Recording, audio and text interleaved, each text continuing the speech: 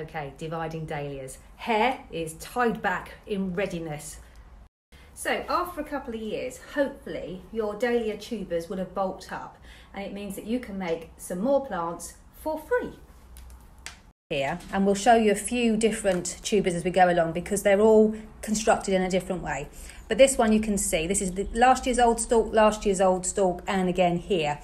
And you can see that the dahlia has actually made 3 clumps naturally, 4 clumps naturally. So I might not have to do very much cutting at all.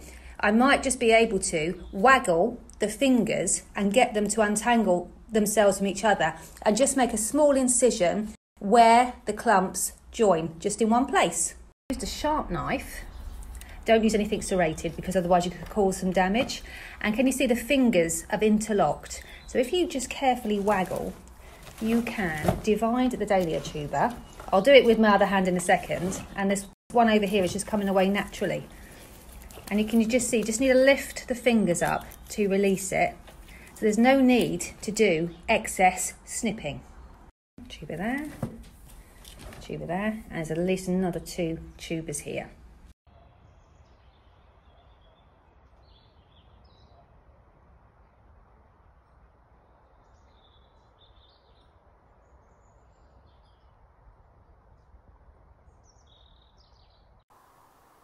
Oh wow. Let me introduce you to Chat Noir. This is one of the most vigorous dark dahlias I've ever grown. And I love the little flash of lime green at the centre. I'm all the way up a step ladder, and this is out of the top of Neil's flower frame. Look at them just dancing in the breeze. Incredible. I'd like to see how I'm getting on. So I have got 1, 2, 3, 4, 5 divisions, and then I've got this clump which I might leave as a whole as my mother stock, because I would prefer to have in my space one plant giving a really good show than have to allocate the space for 3 smaller plants. By turning it over, look at that complicated mess. If I start chopping it up anymore, all that's going to happen is the whole thing's going to fall apart, and I doubt my divisions will be as good as the ones I've got here. So if you did want more plants, so you've got 6, if you wanted even more, because this is a nice big clump, the chances are it's going to produce a nice lot of eyes, so we can take a cutting later, and that's lots of fun.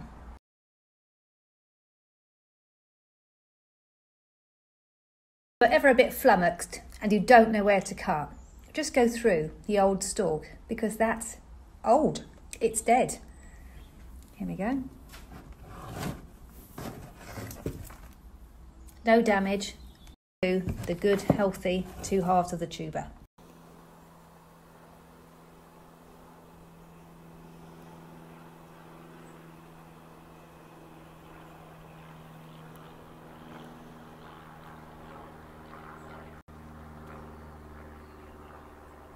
Rinsing these babies off because I haven't got time for the compost to drop off in its own time, and you can't see what you're doing otherwise. Now this is a different shaped dahlia. This is a cafe au lait, and if I turn it round, it's had a wash because we've only just dug it up and we haven't got time for them to dry out properly before we need to divide them. And you can see really clearly here the swollen nodes where the eyes are. And that gives you a very good indication where you can divide it. So you can see the old stalk here, the old stalk here. A really easy division, just there. And it just depends how many you want. If you didn't want to divide it particularly, this tuber is the perfect size to go straight into the garden. Also, when you're checking it, if you just turn them over, can you see there's a rotted part there? It's best just to remove that completely, because if it is rotting, it will quickly spread to the rest of the tuber, but if you remove it, you'll be right as rain. So we've removed that rotting part, and you can see that it's not spread to the rest of the tuber, and this is pretty healthy here. So turning it over and see what else is wrong with it.